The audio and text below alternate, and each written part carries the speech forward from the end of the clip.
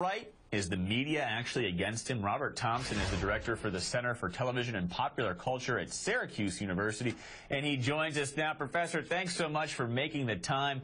Certainly, the host from Fox had the swords out for Donald Trump. I would argue, though, all the questions were more than fair. But Donald Trump runs a campaign based upon saying the media is full of BS, that the media is wrong, the media is sort of ruining America. In this case, though, when Fox is without doubt the preeminent destination for conservatives, and they have a lot of input into how Republican primaries move forward, can Donald Trump have this style against the media when the opposition is coming from Fox News? Well, that does make it tougher. The question is, who's the underdog here? And also, it's an equation I'm not sure he's going to be able to keep up.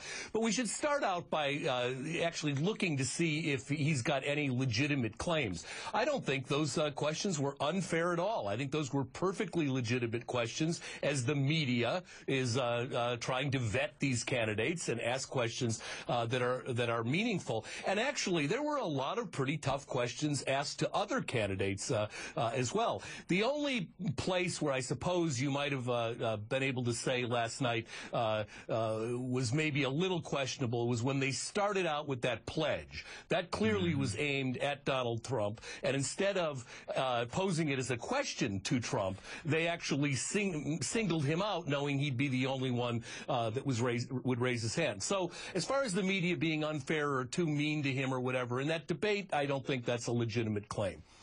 Overall, I suppose we have to say that when Trump first made his announcement, there were an awful lot of stories about him having announced, and there was an awful lot of stories in the papers and on TV about how we, the media, shouldn't be covering Trump, that it's a circus and it's our fault that we're covering it. The Huffington Post even made that kind of sanctimonious announcement that they were going to now do all Trump stories on the entertainment page as opposed to the politics page. So he has been a subject that I think a lot of the people that cover politics and that are covering the lead up to this election have not quite known what to do with. I think that Trump's TV experience helped him last night or hurt him, because as a media consumer, I felt he was overperforming at times, but then of course he was able to feed off the crowd in a way that you don't necessarily see a politician do in their first debate.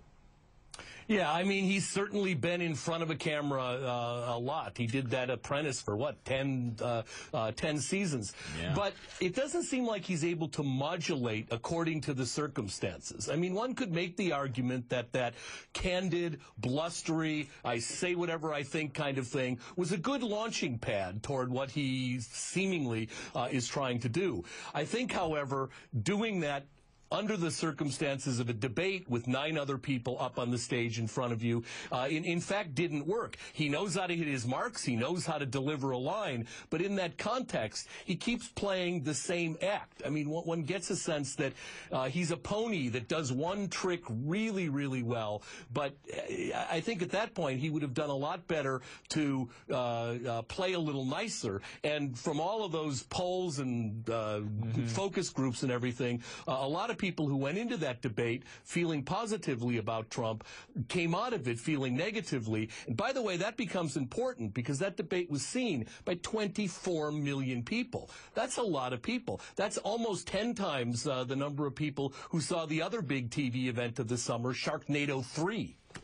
Yeah, absolutely. And we can ask whether or not that was the Trump effect, or is it just more people interested in participating civically. I would it was the Trump effect. For the Trump effect. I want to get you out of here with this one on a broader question. Now, there's 17 GOP candidates in this race.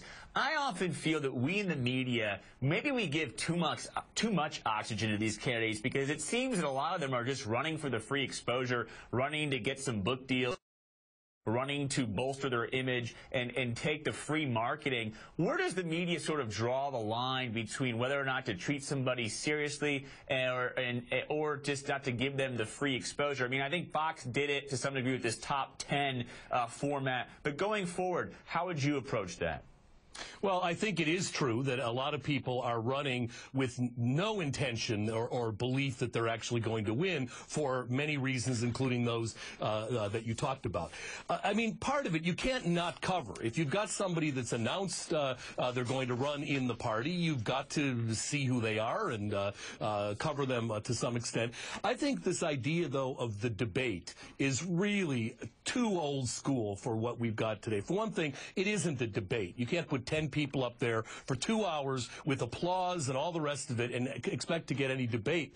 We could actually, a news operation could say, okay, each one of you 17, we're going to sit down and ask you questions about things for 2 hours, and we're going to follow up, and we're going to make you answer, and we're going to put those online, and whoever wants to pick and choose from those. Remember Sarah Palin?